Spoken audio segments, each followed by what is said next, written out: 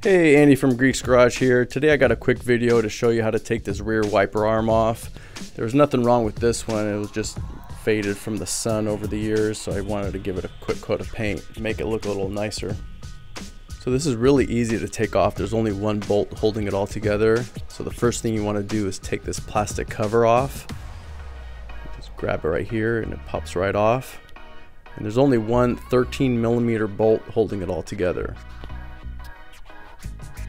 You can see right here, it's really faded over the years, so that's why I'm taking it off and giving it a fresh coat of paint. Okay, you want to remove the 13mm bolt right here.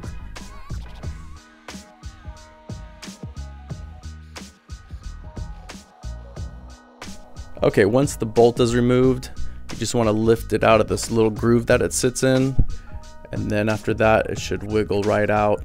It's kind of hard with one hand, but it pops right out pretty easy.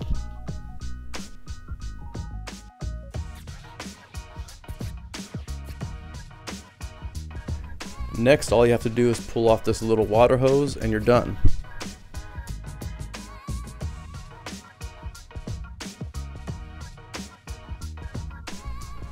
Next, I sanded off all the rough edges where it was fading from the sun and then cleaned it all up before I started painting it.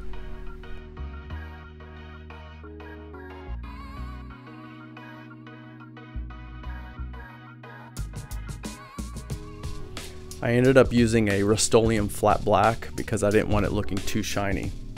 I also left the wiper blade on there because it needed to be replaced anyway.